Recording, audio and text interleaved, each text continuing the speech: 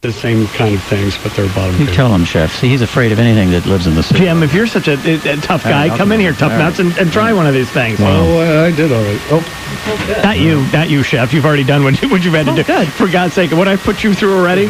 I mean, they literally they had to close down one of the restaurants so he could be here just to do this. Is really. The alderman also suggested that you get a giant keg of free beer. Is that part of our tasting today? You don't have that soundbite, I guess. Wow. I'm actually kind of impressed with this. All right, now and then the carp salad.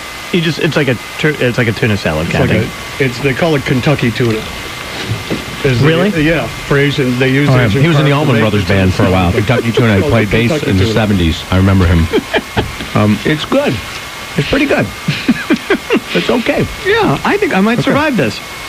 Now, who do I call? In the middle of the night at an emergency room, I would have to call. I'll call Rich. Actually, is what I'll do. It's good, Chef. I think I found one of the Splatro brothers' fingernails in here. Oh, that's lovely. Thank you, Jim. Oh, the salad, the chicken. Yeah. Oh my God, that's really the carp salad is really good. The carp cake is excellent. All right, you know what? You put enough mayonnaise on it. I'm seriously in love with this now. Well, here's the problem. It's Chef Garrett. And I'm going to tell you something. This fish did not cooperate with this. Well, exactly. That's the issue. All right. Well, good plan, Alderman. That really good what plan. you proved is if you get the right chef and maybe a staff of 6 to 8 workers who can set aside all their other duties for the day. Perfect. And the perfect sauces. Right. And a nice white wine, maybe Yeah, what would be a nice pairing with this, Chef? with that or something. I think a Riesling would be Riesling would be a nice There you go. Look at that. Oh, look at that. So, you're all set. Yeah. We send the poor people to Harry Carey's is how this boils down to. Wow. Oh, welcome.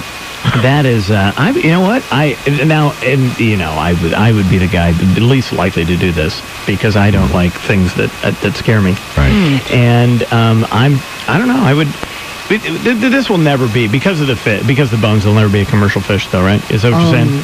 There's use for it. I'd imagine that you could use it for some kind of feed protein because there's a lot of. If you could extract the bones from the flesh, it'd be worthwhile. Can you grind that up for dog food or cat food or something like that? Exactly. Yeah. Biofuel? It's not like a Dover sole, is it? Like Dover sole, that's hard to debone. Is it as bony as Dover sole? It is different. It has bones in every direction. Oh, so you can't just pull. Okay. Yeah, because the Dover Usually sole. there's a center line of bones and a couple of bones where the fins are, and then the rest of the fillet is free of bones. This has bones pointing up, curving around.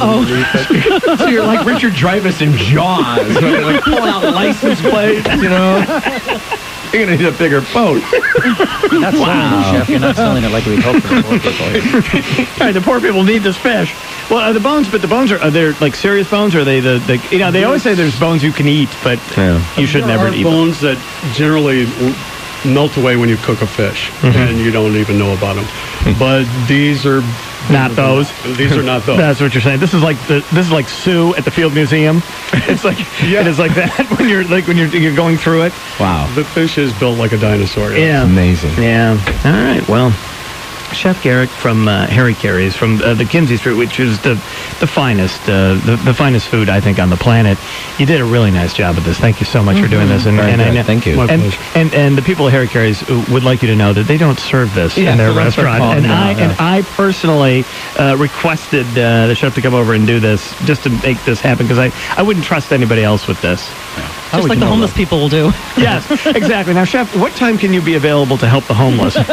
Because we're going to need you 18 hours a day. I don't know how many hours they need you over at Harry Carey's. Need a crew. Yeah. Wow. Chef, if Roe has 2 of your martinis at the bar, you could hand him a canoe paddle and he'd think it's good. Great. Don't worry. He said, I can't hear what you're saying. You don't need to hear what he's saying. That's way in my life.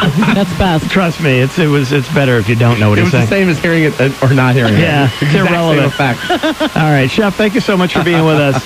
Appreciate it, and we will indulge now at a radio station. We'll leave this out, and this will be gone in 13 seconds. Yeah, absolutely. And then what isn't gone, Dinah Rome will be eating on the air tomorrow after it's been at room temperature for 18 hours. That's how this goes. Hey, Roma, there's some fish sticks in the studio. Get Roe and Roeper live. No matter where you are, no matter what you're doing, with the WLS AM app on your iPhone or BlackBerry. Listen live. Get show information, exclusive content, and more. Just download the WLS AM app from the iTunes App Store.